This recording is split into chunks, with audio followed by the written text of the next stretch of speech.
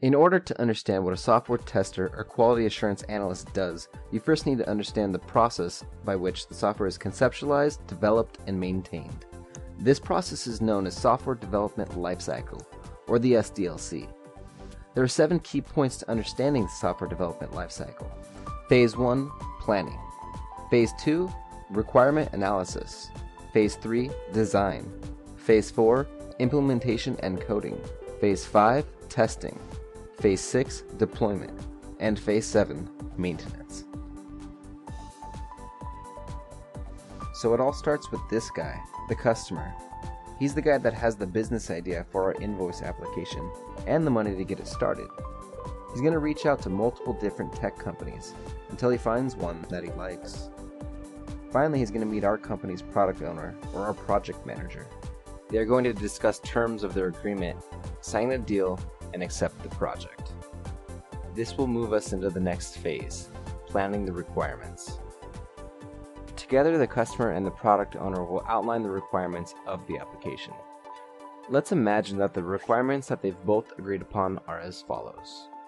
1. User registration. 2. Login. 3. Logout. 4. The dashboard landing page. And so on and so forth. Throughout this course, we'll be running multiple iterations of the SDLC, to which new requirements and new features will be added. Now that we have the outlined requirements, let's take them and move on to the requirement analysis phase. Here's our team: operations, developers, product owners, and testers. We'll all meet up in an office for a few hours and define each outlined requirement and give more planning details. Let's start with requirement number 1, user registration. We'll need a username input field, a password field, a checkbox to accept the terms and conditions, a submit button, and the ability to save the user into our database. Then we'll move to requirement number 2, the login. We'll need a login page to allow returning users to log back into our system. For this, we need another username input field, a password field, along with another submit button. From this, we'll need to read the user's information out of the database and log them into our system. Requirement number 3 will require a logout button, usually located around the same area where the user was logging in from. When they press the logout button, it should clear their session out of the browser to prevent other people from returning and logging back into their account. Finally, requirement number 4, the dashboard. This will essentially be the home page of our application. After a new user is registered, they should be redirected to the dashboard. Also, when the user logs in with the returning account, they should be redirected to the dashboard. For our first SDLC, I will keep the requirements easy. In upcoming videos, we'll dive further in with much harder customer requirements. Once all of the requirements have been analyzed by the team and defined, the product owner will take all the defined requirements and create tickets in a project management system. From here, we'll move into the design phase of the SDLC. The design phase takes all the requirements and starts to plan the product. The design phase may include the business rules, the user interface layouts, color schemes, what programming languages to use, frameworks, system server design, database relationships, architect of the application, mobile aspects,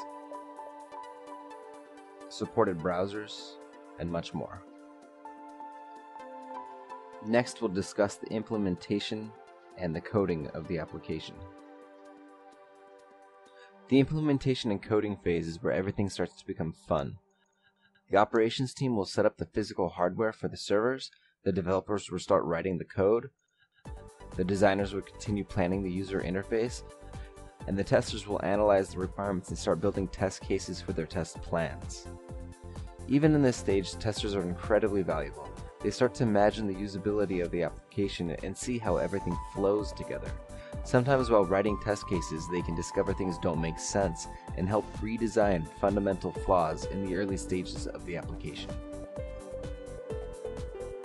Next up, we'll be discussing one of the most important phases, which is the testing phase. So why is the testing phase so important?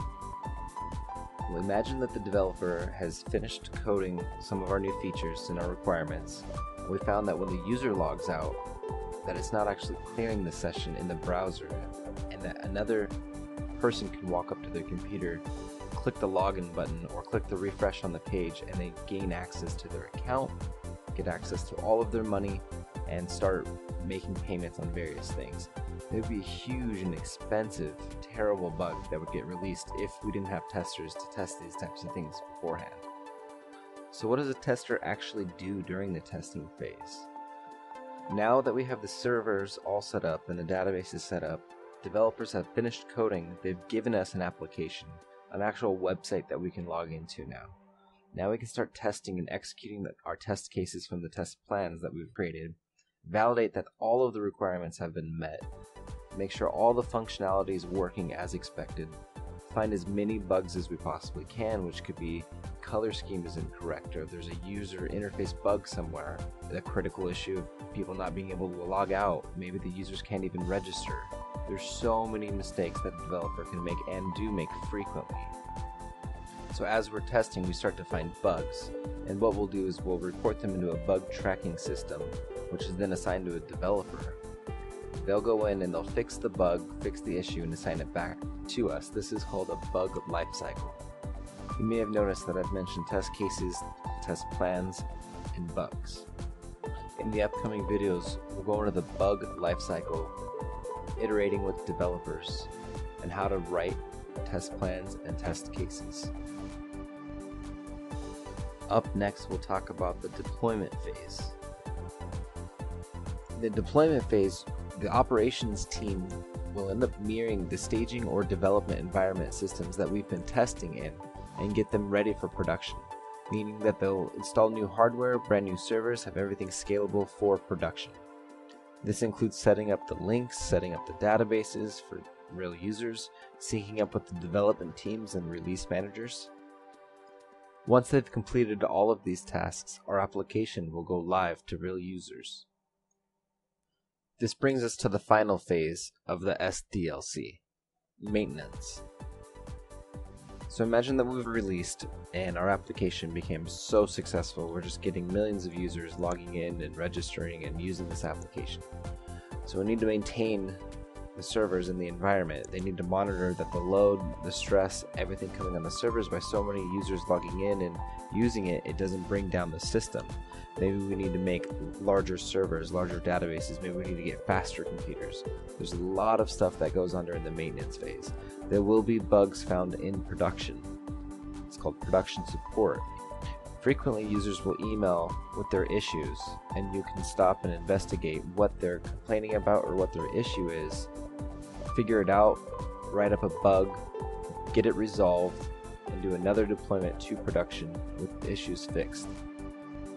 So to summarize, we've discussed planning, requirement analysis, design, implementation and coding, testing, deployment, and maintenance. Alright, awesome. That wraps up the video on the SDLC. One last thing to say is once we're in the maintenance phase, new features will come through, new requirements will come through, and we'll restart the whole process again and be able to get new stuff added into our existing application.